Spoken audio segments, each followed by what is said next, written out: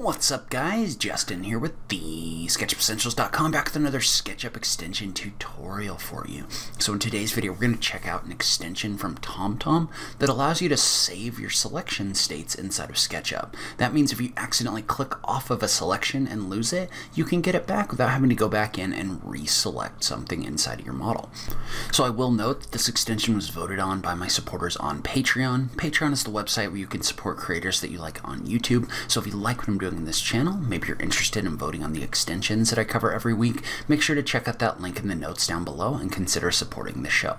But now let's go ahead and just jump into it. Alright, so one of the things you might have noticed about SketchUp when you're working inside of the program is it doesn't save selection states. And what that means is, let's say that I was coming in here and trying to select like a certain number of edges inside of this particular shape. So if I was to come in here and do this, and let's say it was a fairly complex selection, so something like this for whatever reason, and then I was to accidentally click off of this selection.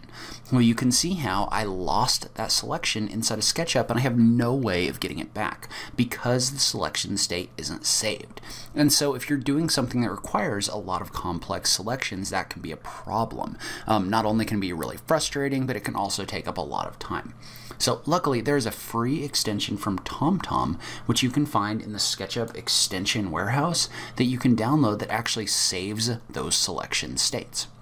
So just go into the SketchUp extension warehouse and you want to look for selection memory.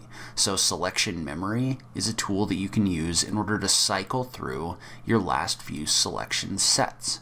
So what this means is that if you click off of something, you can cycle through the last few selections that you had in order to get them back. So when you install this extension, which you can install by clicking on the install button right here, then inside of SketchUp, in the edit menu, you're going to get a little option right here for cycle previous selections. And so cycle previous selections is the menu option for selection memory. And so this has a shortcut of D. And so what that means is that if you tap the D key on your keyboard, it's going to allow you to cycle through your last 5 selection sets. Well, notice how as I tap D, I get this selection set back inside of SketchUp. What that means is I can now go through and continue working with my selection. So having those 5 selection sets inside of SketchUp to cycle through can be really helpful. So notice how, again, if I tap the D key, all it's doing is it's just going through the last 5 clicks that I had in here. But now let's say I wanted to like extrude this with extrusion tools or something like that. I now have the ability to do that.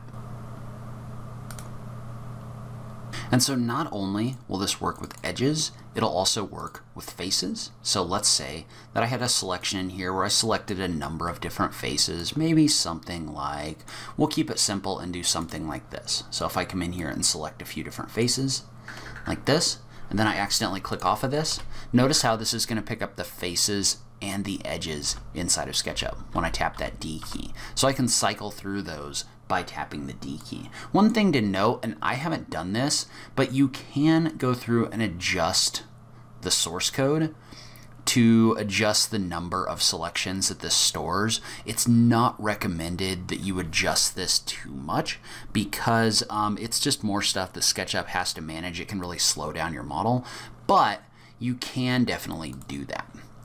So another example right here is, let's say that I was selecting edges along this object for whatever reason. Maybe I wanted a spiral or something like that.